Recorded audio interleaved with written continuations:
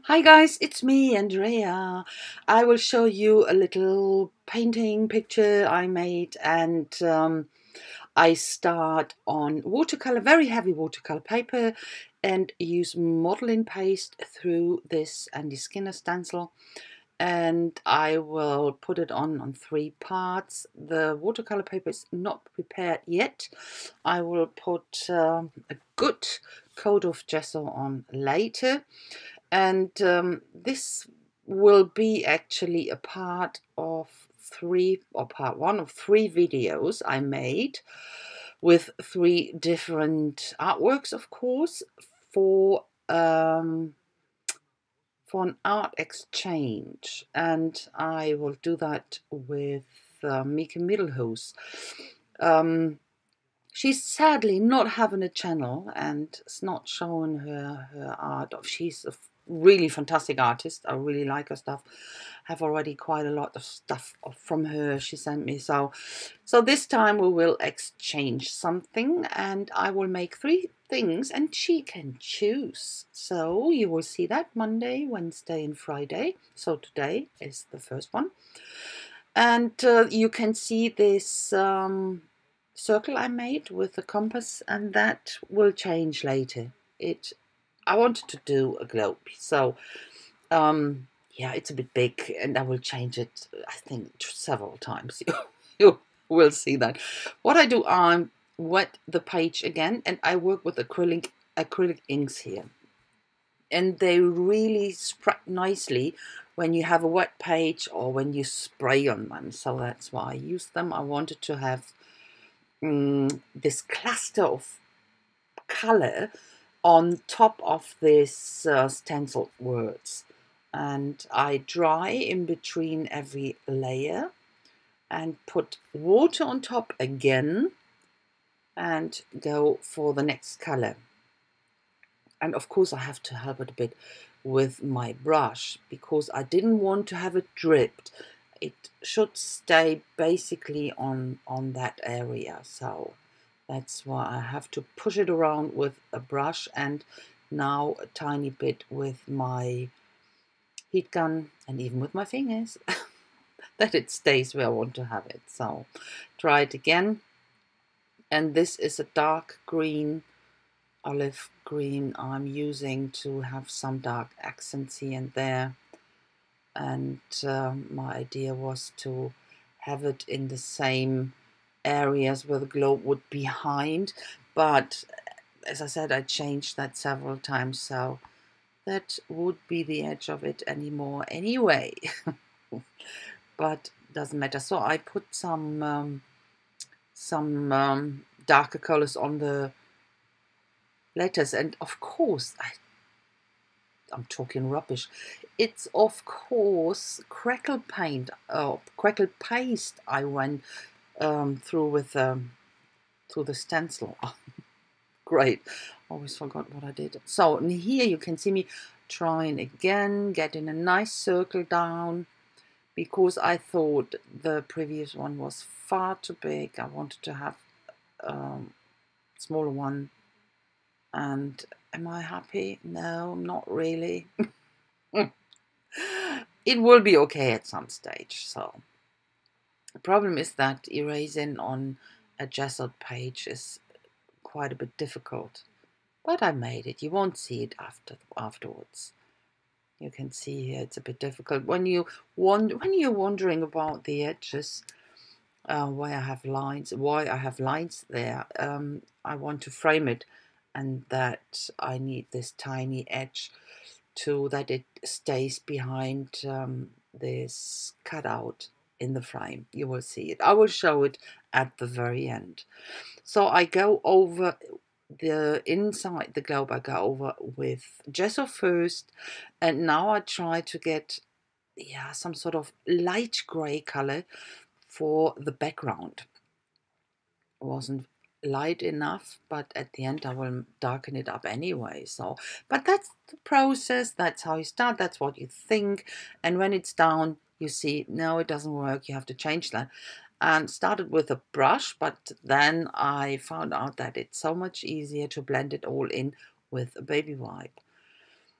It gets, of course, even lighter, but I will go on and on. And so my initial idea was to have different blues blend into each other on this globe. And halfway through I thought, no, that won't be in the same way as I wanted. You know, because the colors I put on top of the words are so much more lighter and yeah, airier. They have this airy feeling to it. And the acrylic paint is so blobby, so heavy, and it's drowning all a bit. So what I did, I let it dry a tiny bit and I lost that part again. Yeah. And I wiped it off with, or most of it, as you can see, with a baby wipe. So, and this light blue I was left with was perfect to me. What I do now, I go on with my pit pens, the big brush. I scribble them down here to the craft mat on the right. You can see that. Take it up with my water tank brush and I will shade around the edges with a darker blue. And that's the way I wanted it. That's what I had in my head. That was my initial idea. Didn't work with the acrylic paint, but yeah, you can always try making your stuff work and try to think differently. That was a good thing to wipe it off, and works great for me. Going on with a bit of darker edges. So, and for the outside, for the background, I use the white Posca and make a nice line around the edges to give some sort of a halo, you know. So, and I think I will go on, or first with the letters. I wanted to get this crackles out much more. That's why I put in some, or on top some of the darker green. It's a pit pen as well, and let it soak into the crackles, and then I remove it from the top with a baby wipe, and that accentuates the crackles much more. And of course there is a framed word. As you can see, I'm trying to work the frame out a bit more. So on here I thought I need a darker grey outside, and I wanted to have this shading again, a bit lighter to the inside. So I start with the outside and then I blend it out to the inside. Sometimes I use my fingers, as you can see. That's what I like to do. It's a direct way to work. You can feel what you're doing. That's why I really do like to work with my fingers. And I think I will get even darker on the edges later. That's just the beginning. And that's really good. To work with the pit pens is fantastic because they have not such a long, but they have an open time where you can push them around. And when they're dry, they're permanent, even better. You know, that's you don't have to worry about working on top of them again. Nothing will happen. They are permanent. But you can push them around for a while, especially when you take them up with a water tank brush. You water it down a tiny bit. It will be open even longer. So I'm working here and get an even darker edge, but I'm almost there. What I forgot was taking a close-up, but that's why I will show you now my sealing work. I seal it with Liquitex acrylic medium varnish. It's a glossy one, it is, yeah. I show that in real time, that you can have a good look at it, but of course you will see some pictures at the end and you can have a closer look there. Stay tuned. At the end, after the pictures, I will show you, because Mieke's parcel just arrived. I will show you what she sent, her artwork. So stay tuned for that. But first you will see the pictures, and I will say already, thanks a lot for watching, guys. I hope you like it. If so, don't forget to leave a thumbs up and even a comment if you like. That would be fantastic. I wish you a fantastic time, and I hope I will see you on Wednesday. So, bye bye guys, and thanks for watching. Bye bye. Tschüss Leute. Ciao. Ich zeige noch ein Video an oder eine kurze Sequenz am Ende. Bleibt ruhig noch dran, wenn ihr sehen wollt, was Mieke mir geschickt hat. Tschüssi. Hi guys, here is Mieke's envelope that has just arrived today, and I wanted to show you the front. It's so nicely made before I turn it around. So I opened it here already, but I didn't have a peek inside, so I will see it now. First time.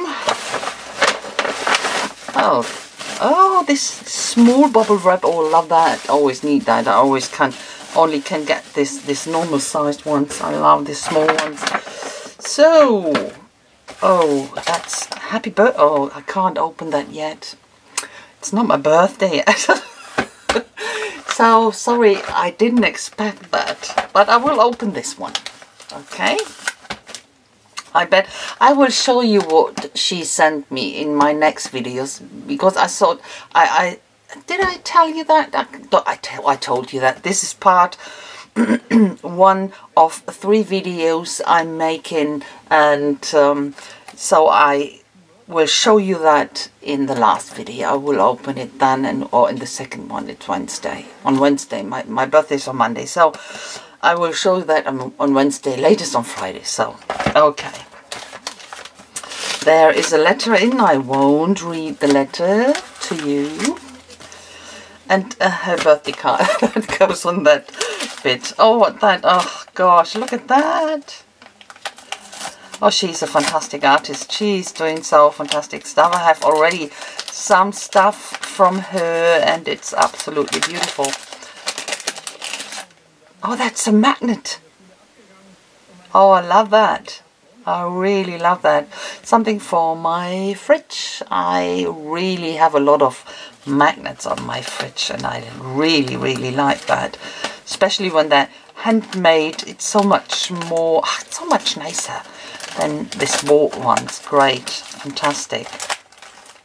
Everything is wrapped up here. Oh, what's that? Whee! Oh, gosh! Look at this charms. Isn't that fantastic? Oh, I love them. These butterflies are fantastic. Oh, look at this one. Can you see them? Absolutely great, huh? And these leaves. Oh, I love them. I love it. I really have these boxes with all my charms, and I have to use them, I know. But it's so precious, you know. I can't use them. They've gone then. They will go, oh no. Ah, fantastic. Oh, this passepartouts. I really like to work with passepartouts, you know that. And perfect, absolutely. And in black, I really like to have, to mat my stuff on black, and because of the contrast. And she is fantastic. She knows that.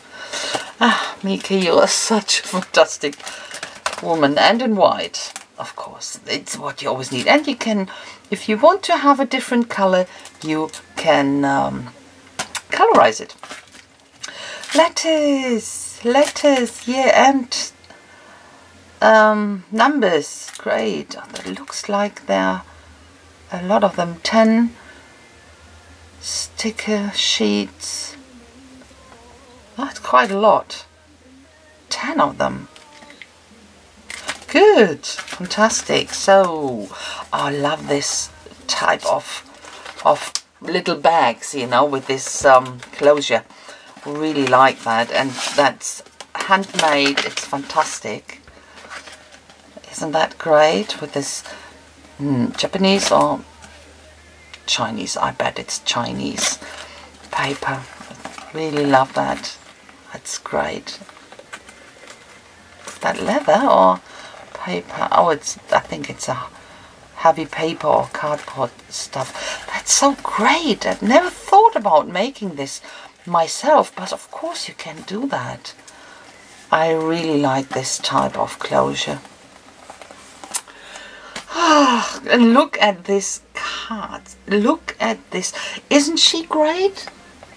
She is really fantastic, and she's not showing her stuff. She really should do that. Absolutely fantastic. That will definitely go on my wall of fame. Or the walls here. Full of all the little art stuff I get from my fellow artist friends, and yeah, it's great. Several layers of jelly printed deli paper, and of course drawn on it. Really nice, absolutely fantastic. Look at this. That would be worth showing, isn't it? Doesn't it? Yeah. Okay. Good. So, as I said, I will show you what's in here next, in the next video, or in the last one. Wednesday or Friday, you will see. Okay? Good, guys. Oh no, this video will be up on Monday. So, today is my birthday. Now, of course, I make this video a bit in advance. It's weekend now, but I will put it up on Monday. So today's my birthday, and I will be out. I will have a fantastic day together with my hubby and with my little boys, and yeah, we will really enjoy that. I'm off work 2 days, Monday and Tuesday, so I have a long weekend. Good, guys, that's it. So I will keep that short. Thanks again for watching, and I hope I will see you soon with my next video on Wednesday. Think about Wednesday coming back. Thank you, thank you, thank you. Bye, bye, bye, bye.